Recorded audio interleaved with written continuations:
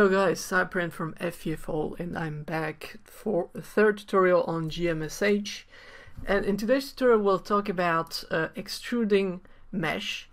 We'll talk about also how to create a parameter in order to make your model parametric and change something in the GUI. And we'll talk about some of the options available to change the colors or stuff like that. So let's start. So like in the previous video, I've opened the tutorial number 3, t3.geo, and I have opened it also in the GUI of Gmsh, and now I'm looking at the first thing, which is the include t1.geo. So it's basically reopening the first tutorial. So building a rectangle like that, and we see that we have the points displayed here.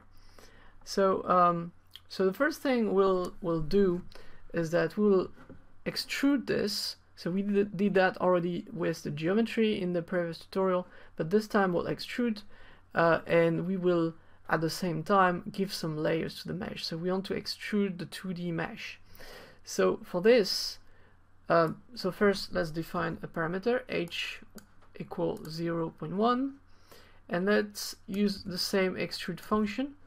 And in this extrude function, we'll feed two things. First is the surface, so surface 1, this is this rectangle, and then we give it some layers. So you see you have two numbers in brackets here. Well, that's so they are two numbers, so this means that they will have two layers, and each of those layers will be split into the number which is written here. So 8 split for the first layer, 2 splits for the second one, and this number here are the ratio of the split. So I'll show you what this means right now. So let's just execute the script. Let's reload that and mesh it. Okay, I haven't saved this, so yeah, doesn't work. Reload. So you see that this is extruded, and if I mesh it, now I'm able to see an extrusion of mesh. So the 2D mesh, which is here, was on the bottom, has been extruded in this direction, and I see that I have a split like that, 50-50, and the first layer has 8 splits, the second one has 2. Well, I call that splits, but it's called subdivisions, but it's the same thing. So if I was to use 0.3 for the first one, let's see what I would have. You see this decreases here, and this increases. So we cannot, the last of those numbers should always be 1, and this means that it goes up to the end of the extrude, to the h parameter. So if we were to put 1.2, for example, we'll get an error here. It won't work. So yeah, you try to mesh and you get some weird things. So yeah, so you need to have 1 here, and we had 0.5. Okay, so we have the first part of the tutorial is to do that.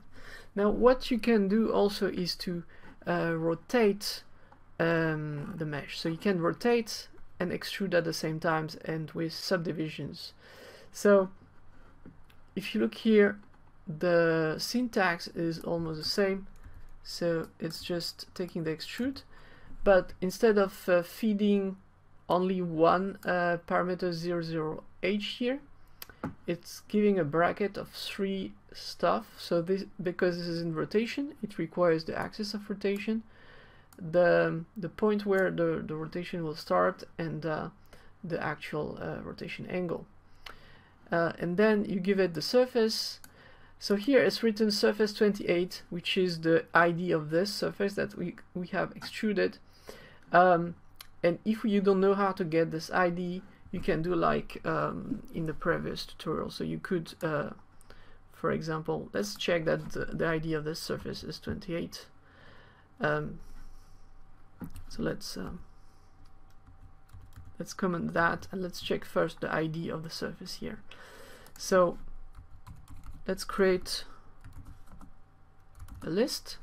Don't forget to put the comma here, the sign here, and to know the result, what's inside, we have to use a printf and dollar, not dollar, but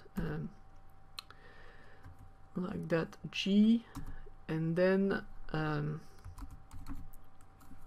surf 0. And if we do this and we try that, we see that here in the info it gives me 28. So that's the ID of this surface here. So cool. So I don't need that, so I will delete this again. But you get the idea. So we basically taking the ID of this surface, and this time we're just giving it 7 layers like this without specifying the number of subdivisions or anything, so everything will be the same, and recombine in order to merge that with the previous. So let's save this,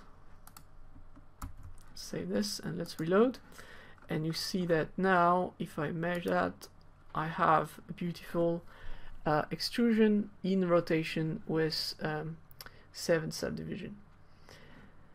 Now here it's written that you can, with the built-in geometry kernel, you can have only angles inferior to pi.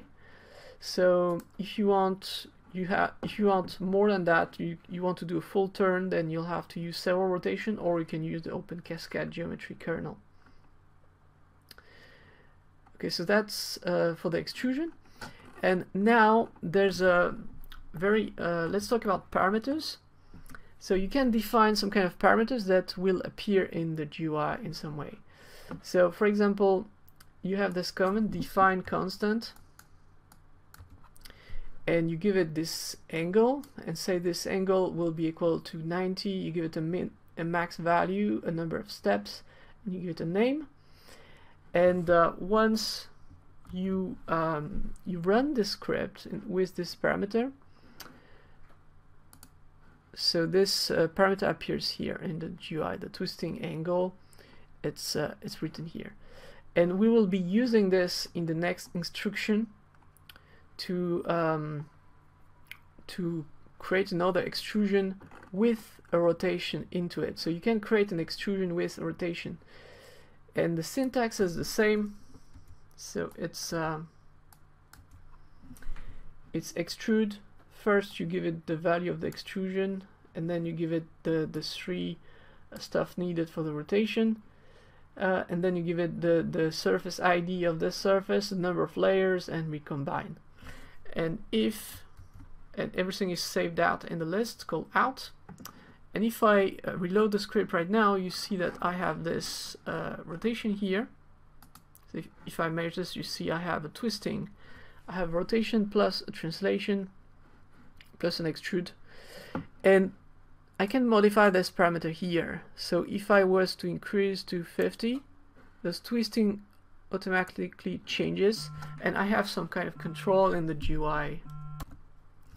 So we have saved the return value of this extrude command into this out list, and it's written here that if you want to get different elements from this out, if you do out 0, you're getting the extruded surface, the top surface of this.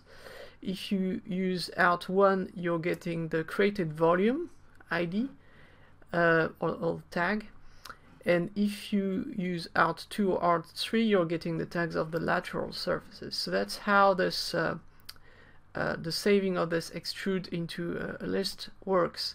So if I want to save the volume to create, let's say, one physical volume that will be used for boundary conditions, for example, I have to do like this. So this is the volume number 1, volume number 2, and the ID of the third volume I'm using out 1 like this.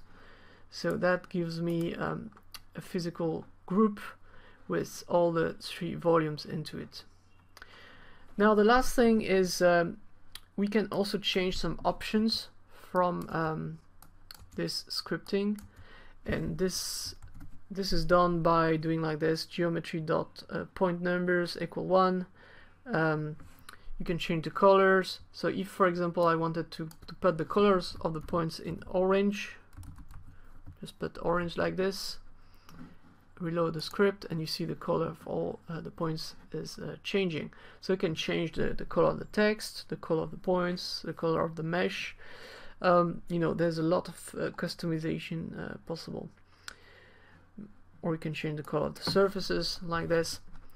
And you can see everything that has been changed in this help, current options and workspace. And here you have all the options which have been modified, and this is the whole list of all the options available in here. So you can really customize the colors and everything as you want.